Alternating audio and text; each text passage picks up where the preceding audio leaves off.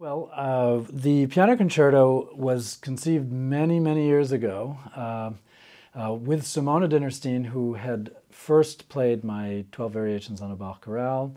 She, I believe, learned them in 2005 or 6.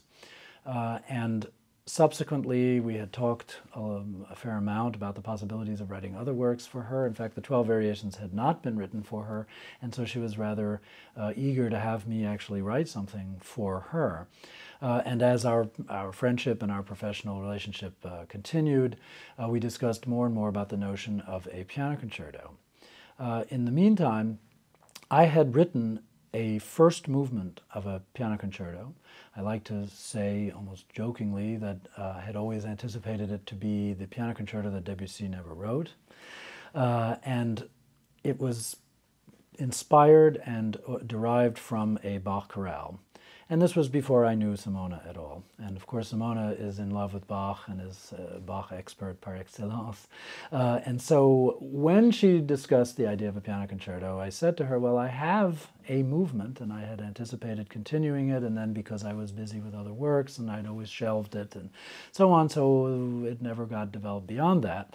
And she said, oh, absolutely, let me see it. And so I played her the movement, or it wasn't a complete movement, but it was most of the first movement. And she fell in love with it and said, I really want you to write a piano concerto for me. And that was about 4 years ago, 3.5, 4 years ago. And then I set about building the piece. I knew that I was going to use the Bach chorale, that was the one that inspired the piece, as the middle movement.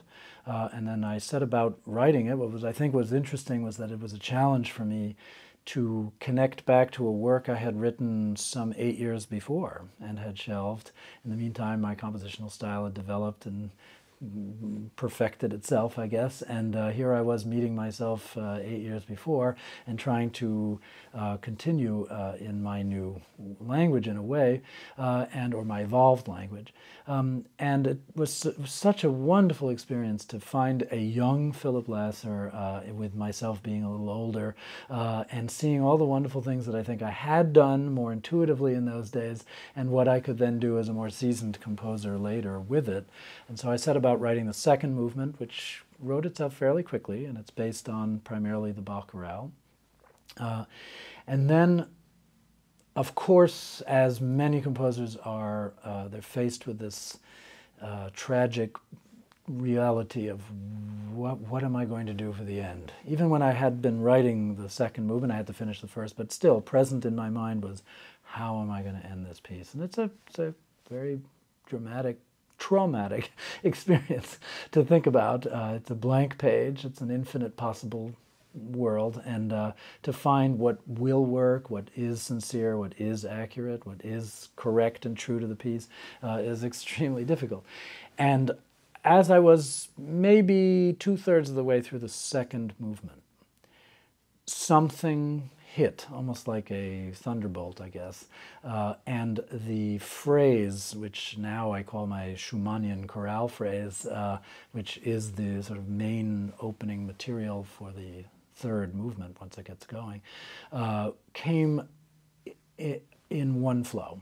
The whole, if you remember in the score, it's 2 circles of it, hence the title, or partly, hence the title. And the one circle came almost in one sitting, in one flow.